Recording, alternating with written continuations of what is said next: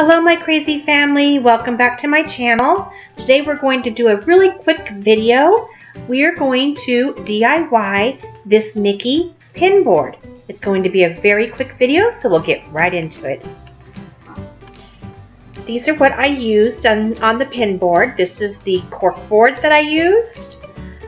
I also used just a piece of cardboard that I just cut out of a TV box from a TV we had purchased. And then I have just an old frame here that I found laying around the house and some wood glue. I will also be using my glue gun, which is plugged in the corner over there. So this is the frame. As you can see, the frame is a little bit wobbly. The corners aren't quite all together anymore. So I need to fix those corners, so I'm going to use some wood glue in all four corners in order to try to stabilize the frame a little bit more. You will see that towards the end of the video it is not quite completely stable yet still, so I do go ahead and use a little bit of hot glue at the end of the video just to try to give it a little bit more support. But I did put in quite a bit of wood glue in all of these joints, and then we just hold it together until it dries, spread it out, and do all I can to make this frame as stable as possible.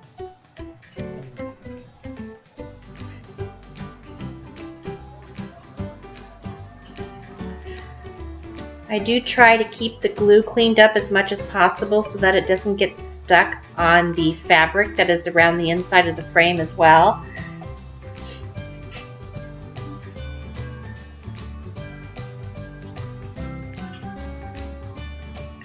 This is actually a really big frame. I don't even know what size it is, but it's probably the biggest frame I've ever worked with. This was found in an old sea train in some stuff that my father-in-law had laying around, and I just pulled it out. It was going to get thrown in the trash, and I thought it would make a perfect pin board, so I pulled it out. It's actually been sitting here in my house for probably almost a year now.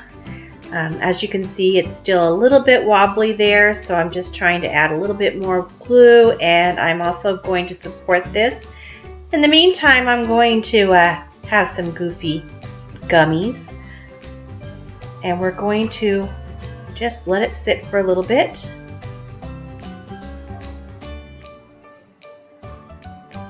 We are going to speed through all of this as much as possible so that you're not just sitting here watching me hold a frame together, which obviously isn't good material. So I am just adding a little bit more glue to this, and then once I get that all added, I'm going to let that dry for a couple hours, and I will come back once it has dried so that we can add the cork board.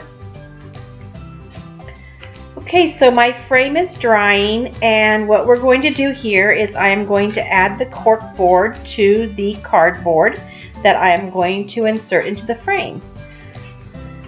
This is just cork board that I ordered off of Amazon.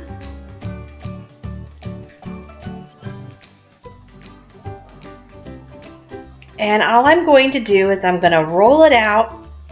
I'm going to cut it to size, mark it, cut it to size. And then what we will do is we will glue it to the cardboard. So here I am just cutting it to size, and we will speed through this process as well. All I do is I use a pen to mark the end of where the cardboard ends, and that is it.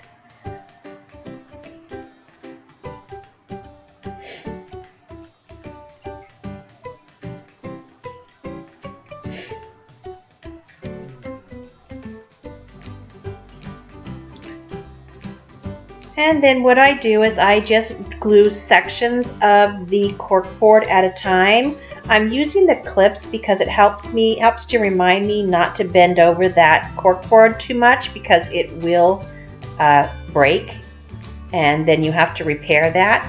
So I use the clips, and it just helps me to remember just to roll it over just a little bit, and it also helps me to know where I glued it at so that I don't try pulling it up from the cardboard, because that will tear your cork board. So we're just gonna glue this all down.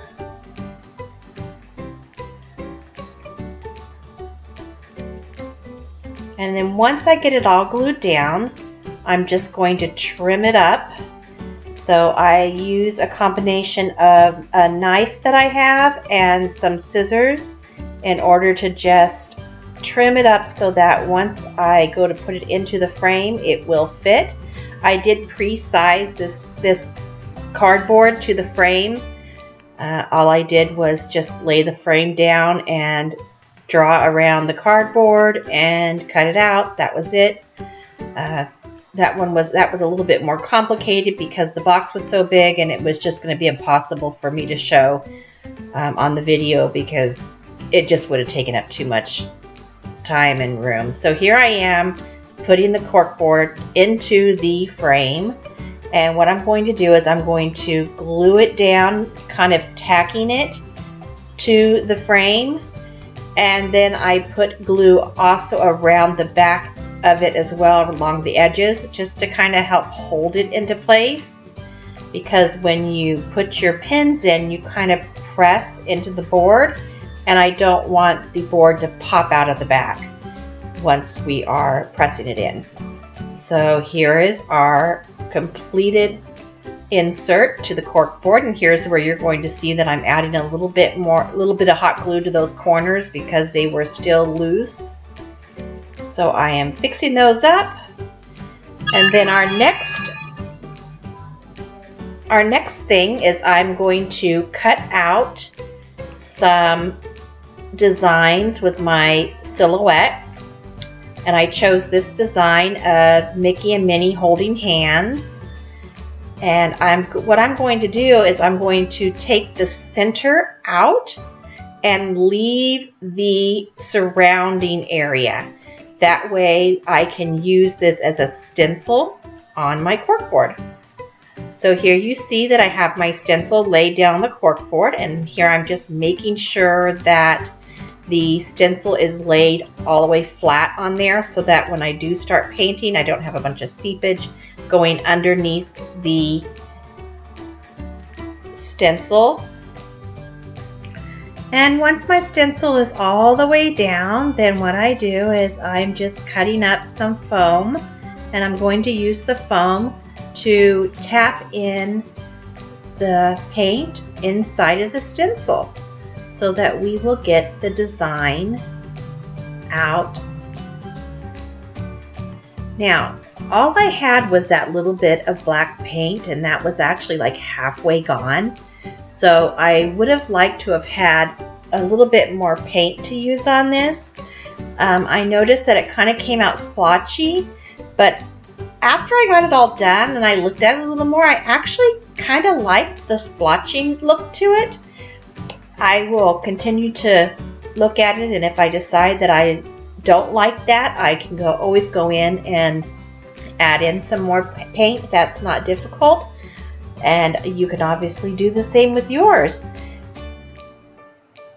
If you were going to do one of these, what design would you use on your bulletin board?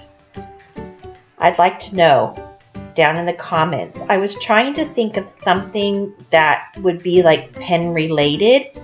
I don't know if you remember back a while ago, I did a pin banner, and I named it, I put Trader Joe on it because I figured, you know, the Trader Joe kind of relates to trading pins.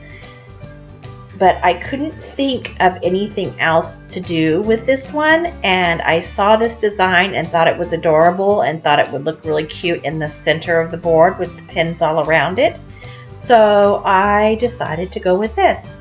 So yeah, let me know down below, what design would you put on your pin board? I would be very interested.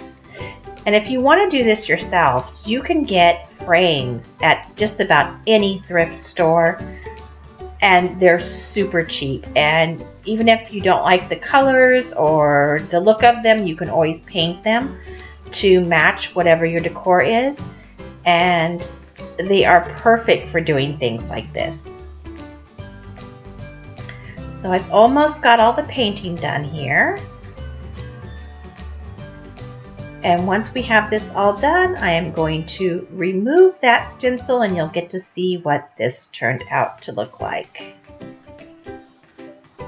So here we are removing that stencil. And I was so excited to see this as it started to come off, because I was really still kind of worried about it bleeding through under the stencil, and I didn't have any problem with bleeding. The lines are very clean. It worked really well. I was worried because of the roughness of the cork board that it may still have bleeding no matter what I did, and it didn't. It worked out really, really well, and I'm really super happy with how clear it came out on the board.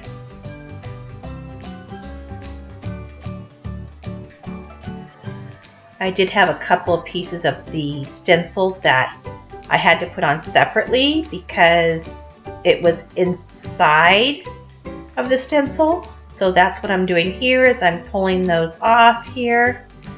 And this is our completed design on the cork board.